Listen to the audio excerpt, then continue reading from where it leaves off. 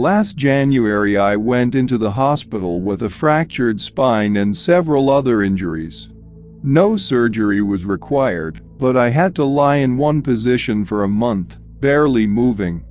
It was painful to breathe because my ribs were broken and my lungs were bruised. It was even more painful to move my legs. Every awkward movement hurt my spine. The painkillers saved me, but the composition of the drug was frightening. They said it was Analgin with Dimedrol, and who knows what else. And the dependence on this substance was terrible. There was an elderly man lying next to me, and when they stopped giving him painkillers, he was writhing in pain. He had a compound fracture in his left leg, and the pain was radiating to his head. This grandfather was the only one who was discharged from the ward alive while I was there. Within a month, 6 other people were admitted to my ward, but they all died. One of them had multiple stab wounds on admission, so his death was natural. But the men with hernias and fractures died of unknown causes. Naturally, no one told me the cause of death, and that scared me.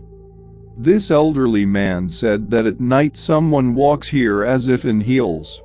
Not stomping, but tapping, and sometimes you could hear the rumble of a gurney. You can't imagine how I felt when the corpses were taken out of my room in the morning. Then I learned from the cleaning lady that before me people had died here like flies, and in general, people spoke very badly about this ward. A week after I went into the hospital, I got the idea to give up painkillers so that I wouldn't become dependent on them in the future. The first 2 or 3 days were fine. As long as I didn't move, the pain didn't bother me too much. Then the pain started to plague me at night, so I mostly slept during the day. And that's when it all started.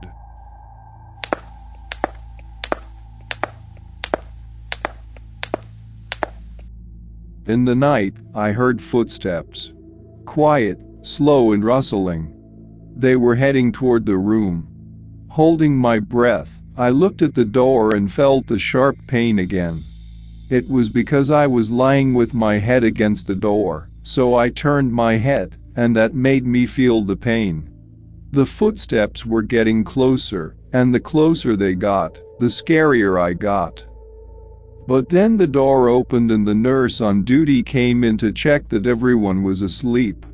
I breathed a sigh of relief. I was used to sleeping at night after taking my medication, so I didn't know she was making her nightly rounds. I calmed down and continued lying down. Then I heard footsteps again and the rumble of a cart. I thought a sick person had been brought in and I fell asleep. In the morning I found that no new patients had been admitted during the night. Night came again the footsteps and again the nurse on duty. When she came, I had to close my eyes and pretend to be asleep, or she would immediately give me a shot of sedatives that would give me a headache. And then there was the rumble of the gurney. There were 3 people in the room at that moment, and one bed was empty, so that another patient could be put in. The gurney rumbled closer and closer, and then I got really scared. Through the rumble of the gurney, I heard the click of heels. I would have run if I could. The gurney rumbled and the heels clacked.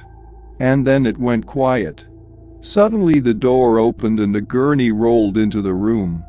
I closed my eyes and pretended to be asleep, but the gurney stopped between my bunk and the one next to it. It rolled closer to me, and I felt someone's breath on my face. Something touched my arm, and I flinched weakly. "You're awake." The voice spoke in a whisper, but it seemed to be made up of many voices and sounds, including screams of terror and sobs. "I know." What had touched my arm now touched my shoulder, and then my face. I pretended to be asleep to the last. And perhaps it had saved my life. The bed across the hall creaked. My neighbor must have woken up. "Hey, who are you?" That was all he had time to say.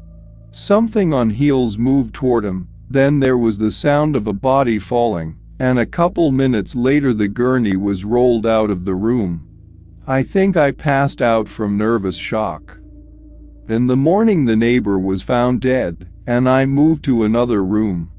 But at night I still heard the sound of the gurney, about twice a week. It would pass by my room, and each time I would freeze, begging it not to come.